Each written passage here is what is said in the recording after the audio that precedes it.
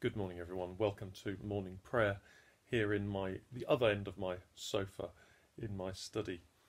It's the other end of the bookshelf that makes me look intelligent. But the keen-eyed of you will notice that actually, if you go above about that shelf and one or two shelves above you, you'll actually see there's actually tons of children's books there because we couldn't find anywhere else for them. So actually, my theological resource is just sort of kind of this bit, really. I'm not that good. Anyway, welcome. What are we going to do today? Thankfully, mercifully for you, I don't have any great wisdom, and that's probably a good thing. It feels like today we just need to settle. It feels like the worst of the shocks of this last week and a half have hit us and gone through us. We've experienced some griefs. We may still be experiencing grief. We're worried about solitude. But today, I just want to say, listen to the birds. Enjoy the sky and the sun and the fresh air. Be present in this strange time. Don't try and deny it or fight it or run from it. It will end. And I sincerely hope that whatever the new normal is one that's got better grace than perhaps it can have. So we're going to have a straight morning prayer this morning. The psalm is Psalm 53. The reading is Hebrews 10:19 to 25, and I'll put them in the notes at the bottom. And thank you for those of you who were brave enough to join me last night for evening prayer, which was an experiment. I can tell you, I lost 20 viewers from my average viewings. I think an awful lot of people looked at it and said, "Oh, I'm not doing that." So that's fine. We are incidentally going to have music for our service. Adrian Dack has recorded a backing track for a hymn, and if I'm feeling brave and intelligent, I might do a backing track myself for something else, but I haven't quite got that far yet. I'll be recording it tomorrow because the weather forecast says tomorrow's going to be sunny as well, and I want to do it outside, and I want to do it with the Tilbrook Church in the background to remind us that actually these places of gathering for worship are still important to us. Shall we join together in prayer?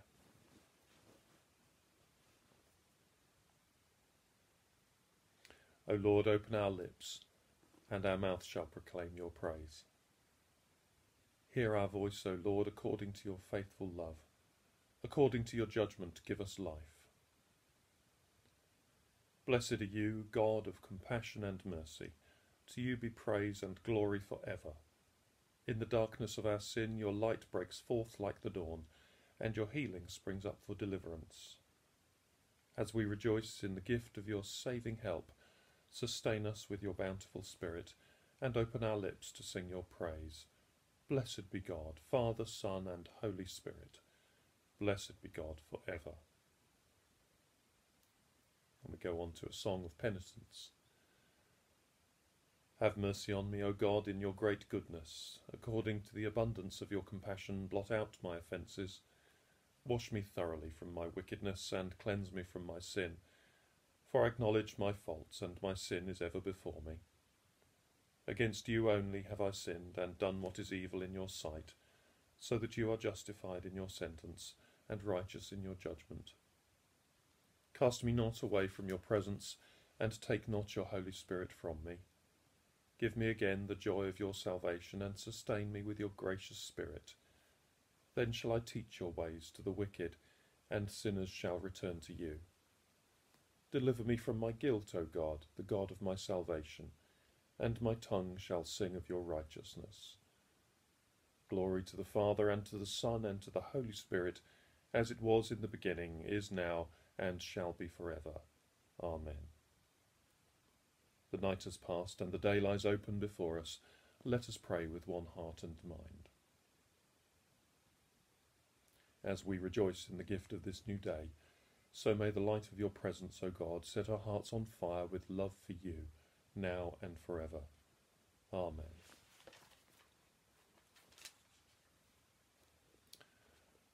Psalm 53, on page 725.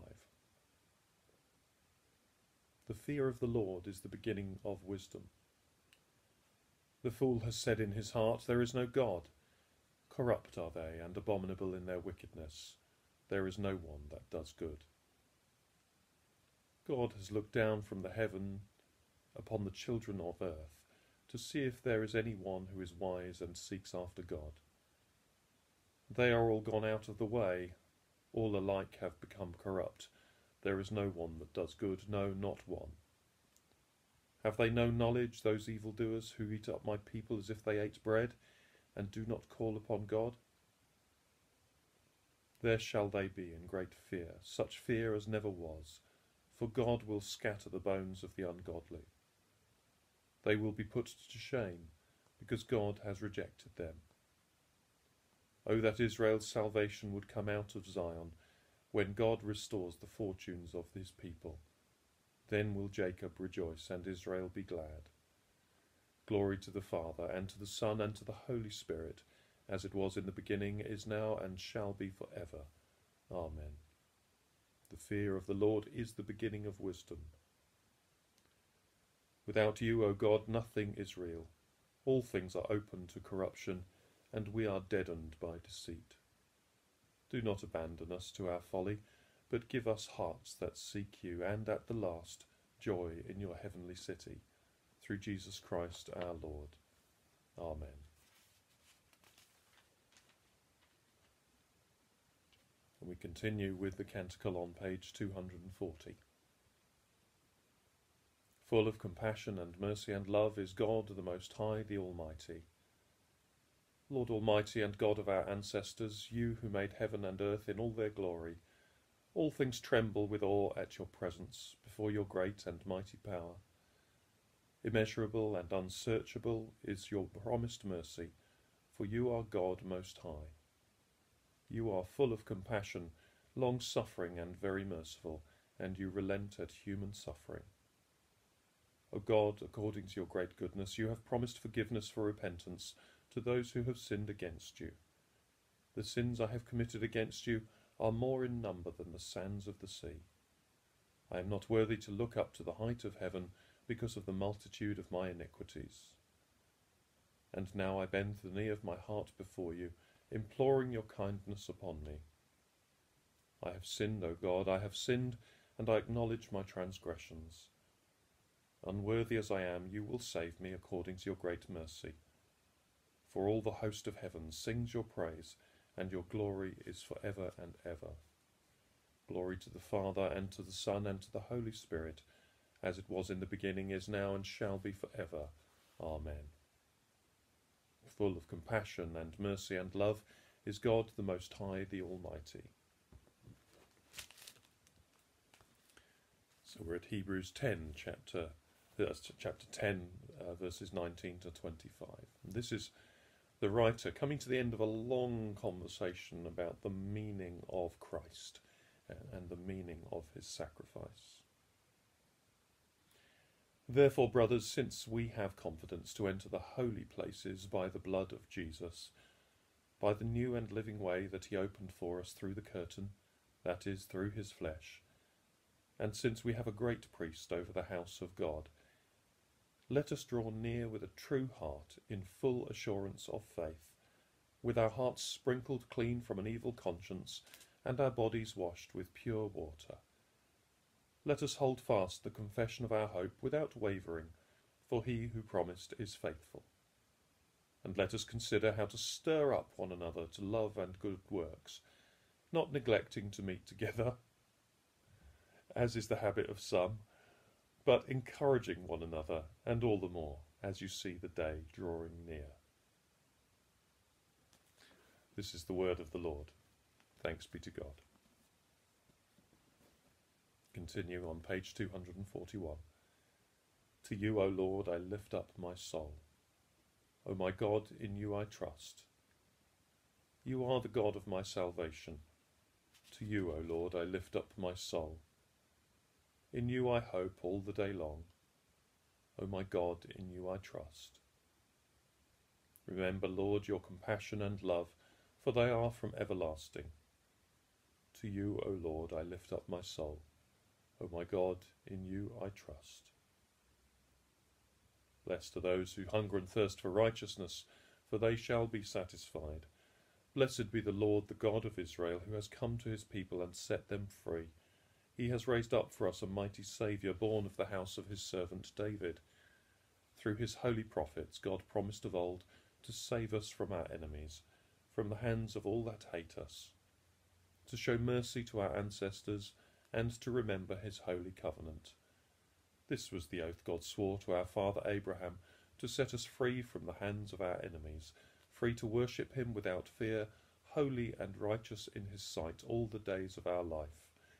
And you, child, shall be called the prophet of the Most High, for you will go before the Lord to prepare his way, to give his people knowledge of salvation by the forgiveness of all their sins.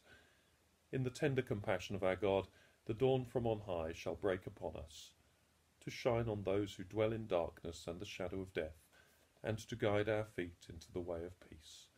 Glory to the Father, and to the Son, and to the Holy Spirit, as it was in the beginning, is now, and shall be for ever.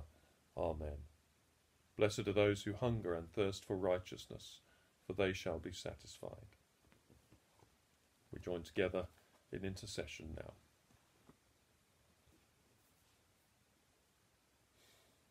Lord God, we thank you that you've been with us in this strange time. We thank you that there is movement now happening for the self-employed. And we do pray for all of our friends who are self-employed and are losing massive amounts of money. And we pray for them, their family lives, their stability and their well-being. And we do pray that you give the Chancellor wisdom and courage as he makes whatever decisions he's doing today. Lord, in your mercy, hear our prayer. Lord, we pray for the many parents and children at home now learning how to be different. Please help them to be okay with not being perfect. And help us, Lord God, to be okay with not feeling okay. Lord, we pray for your comfort and care for all those who are more lonely than usual, those whose solitude has been enhanced and entrenched and made more difficult. Give them your blessing, Lord, and inspire us with who we should phone. Lord, in your mercy, hear our prayer. Father, we thank you for the work of our politicians and leaders, and we thank you particularly for the technical and medical expertise that is showing great sense and leadership at the high levels of office. Give them your resilience and help them in their work. We also thank you for the many volunteers in our communities, and we pray particularly today for Charles and Stephen in Tilbrook. We thank you for the work they've done in bringing together community support here in Tilbrook. Please give them the wisdom they need, and all the other volunteers, and help them be hopeful.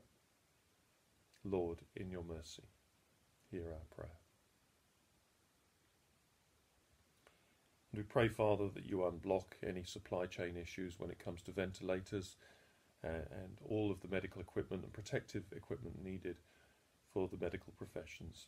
And we ask in your mercy that you bring all of these things online, on stream, ready for when and if high pressure comes into our hospitals. Lord, in your mercy, hear our prayer.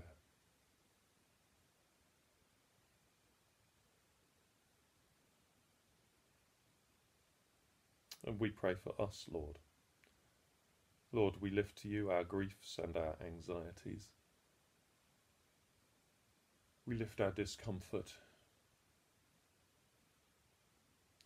And as our sorrows cloud our minds and hearts, may your presence be louder. Lord, in your mercy, hear our prayer. Finally, Lord, I want to pray for the economic well-being of this country and of your world.